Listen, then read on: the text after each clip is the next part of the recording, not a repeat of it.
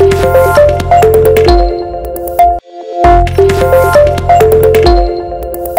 this module, you will learn about the use of an NPN transistor in the common emitter configuration as an oscillator.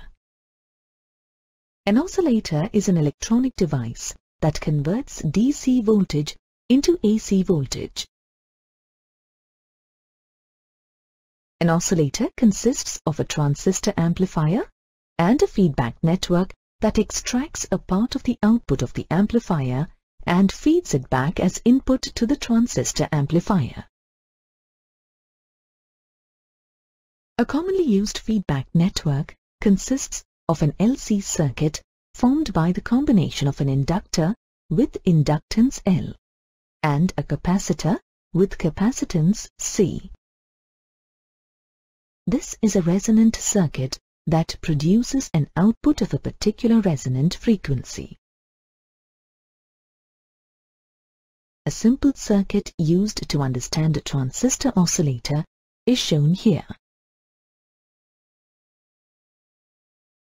The circuit contains an NPN transistor in the common emitter configuration, with the base emitter junction forward biased and the base collector junction reverse biased.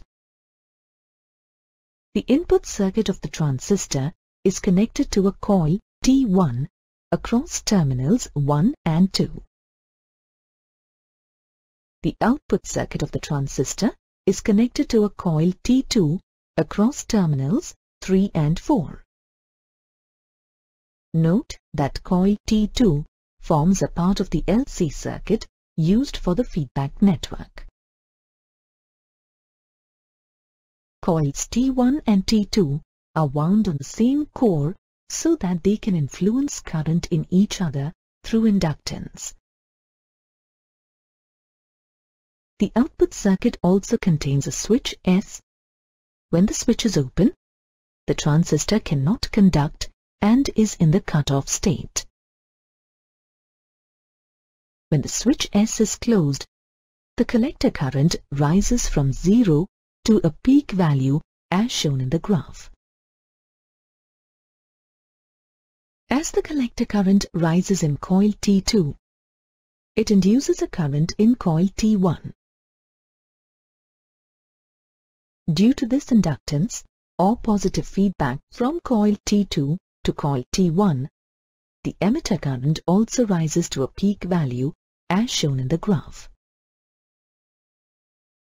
When the inductor current reaches the peak or becomes maximum, it stops rising further and the transistor goes into the saturation state.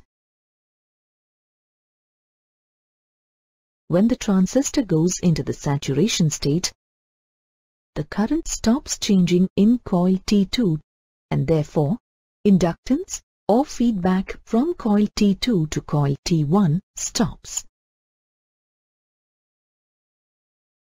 When the inductance or feedback from coil T2 to coil T1 stops, emitter current starts decreasing. As the emitter current decreases, the collector current also starts decreasing. The decreasing collector current in coil T2 sends a negative feedback through induction to coil T1.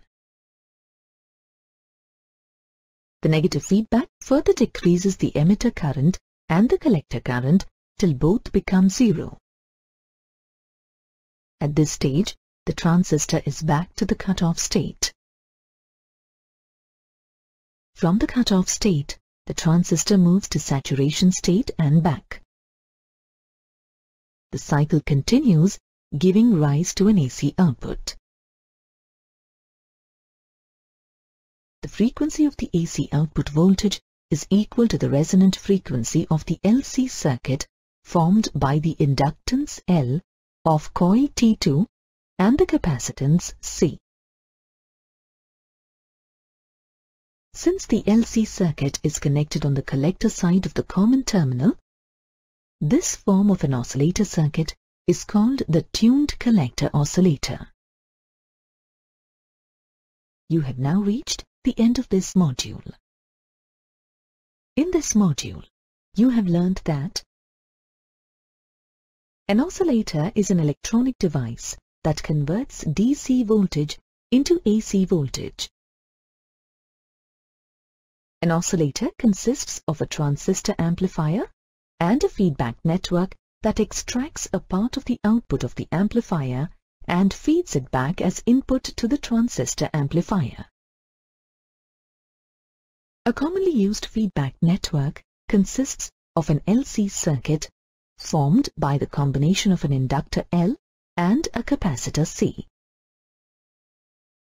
A transistor oscillator works by constantly shifting the transistor between its cutoff and saturation states. The frequency of the AC output voltage is given by nu naught, equal to 1 by 2 pi into square root of L into C, when nu naught is equal to resonant frequency of LC circuit. L is equal to inductance of the LC circuit. C is equal to capacitance of the LC circuit.